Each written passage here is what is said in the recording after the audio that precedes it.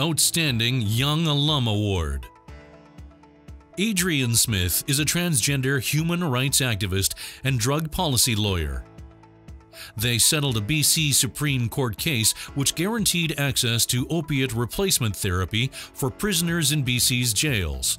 Adrienne appeared at the BC Court of Appeal and the Supreme Court of Canada, where they argued about the deleterious effects of mandatory minimum sentences for women, Indigenous people, and drug users.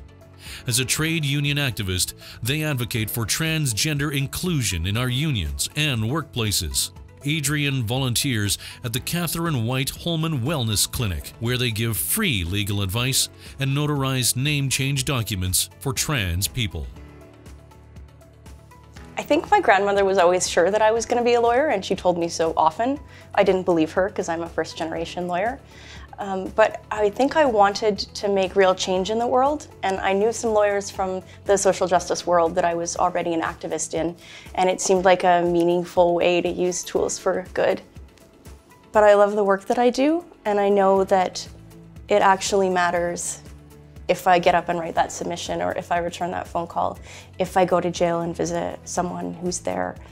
It's not like some of the solicitor's work I was doing earlier in my career when I felt like it was papers talking to each other.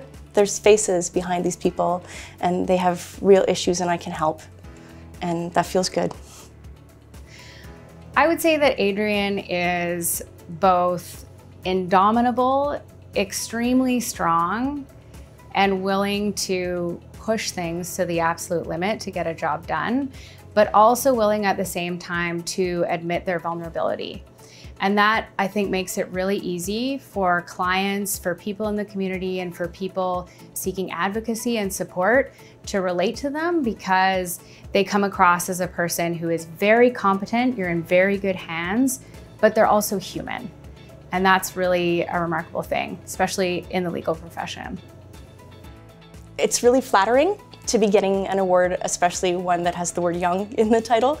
I don't deserve this award as an individual. I think it's necessarily shared with the queer and trans community that supports me, with the social justice activists who taught me how to do this, and with the group of mostly women lawyers who volunteered somewhere along the way to mentor me and support my career.